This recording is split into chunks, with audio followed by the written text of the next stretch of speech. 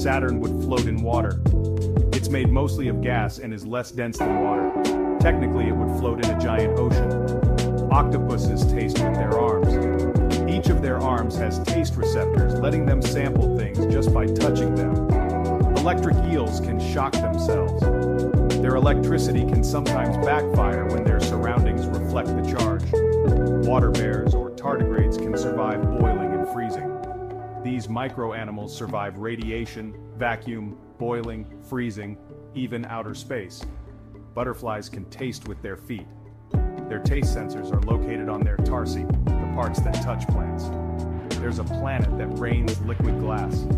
HD 1893-3b rains molten glass sideways due to 5,400 mile-per-hour winds. Some snakes can fly.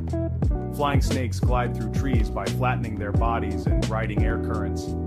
Your heart can sync to music. Studies show your heart rate can align with the rhythm of music you're listening to.